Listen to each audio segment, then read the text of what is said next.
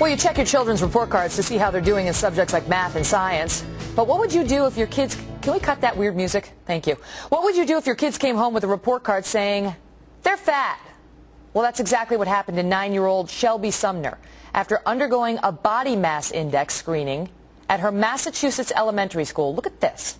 To have a piece of paper like this come home in their backpack with them was very, very concerning to me. I think I would be considered big for my grade and age, but definitely not overweight. Amen, Shelby. But just wait, just in case you think this is just her problem. Soon, every one of us may be getting these report cards. Dr. Keith Abloh is a psychiatrist and a member of the Fox News Health Medical A-Team. All right, Doc, so let's start with Shelby, and then we'll get to how this is about to happen to you and me, thanks to Uncle Sam. Shelby says she's not fat, and she's right, but what happened is, thanks to the Massachusetts, I don't know, the state basically has mandated that every kid get their BMI, their body mass index, measured, and they basically just take your height and your weight, do a calculation, and then if you fall within a certain category, they send home a note telling your parents, you're fat. What does this do to a kid? Well, first of all, not only the child, him or herself, but parents may or may not be prepared how to handle this. Even doctors aren't sure when to act on body mass index and what to do to intervene. So number one, the child's self-esteem is at risk. Number two, the child's relationship with his or her parents is being impinged upon by, guess what, the state of Massachusetts, who apparently feel, the government here, as though they ought to be the parents when it comes to health care. No surprise, really, government does these things. Let me ask you this, doctor. As with any overweight person, usually no one needs to tell you that you're overweight. You know it better than anybody, especially in today's day and age with little kids who are so cruel to one another. Is there any doubt that if you stumble upon a child who actually is overweight, he or she already knows it?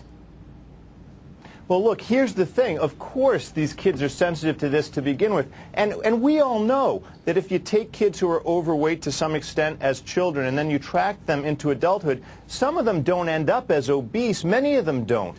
So, number one, these kids aren't prepared. It can erode the relationship with teachers. This is a piece of paper being given to you by your teacher that says, hey, you got to work harder. You're not in good shape. So am I judged? Will I be liked? Won't I be liked? My peers, will they know? Embarrassment can set in. And not only that, but it erodes the relationship between a child and his or her parents. Yeah. This is a family matter. And unless you do it with a caliper that actually squeezes like the fat on the back of your arm, they're not doing that. They're doing height and weight, combination math. That doesn't account for muscle weighing more than fat, like Shelby's a gymnast, for example. But let me ask you this, because this is very disturbing. It's not just Shelby.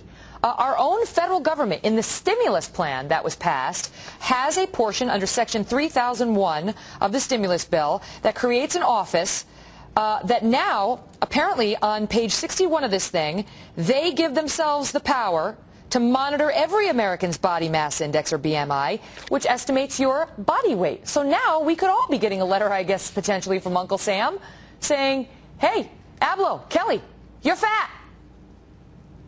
Absolutely, and this is to be part of the electronic medical record that is to be maintained by every physician in every hospital, or you will be at risk for penalties from the federal government financially.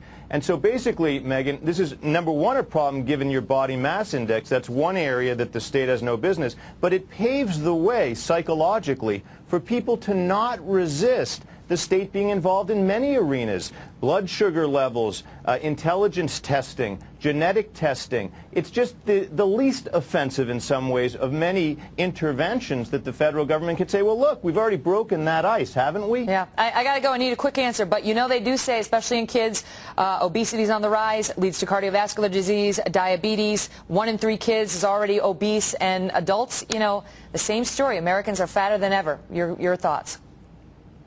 Handle it as a family, and here's a good opportunity for autonomy. Tell your kids when the teachers say, I got to have your body mass index measured, have them say, no, thank you, I refuse. I'll do that at home with my parents if they tell me it's appropriate. Oh, I love it. Love it. Dr. Keith, thank you. Well, a couple years back,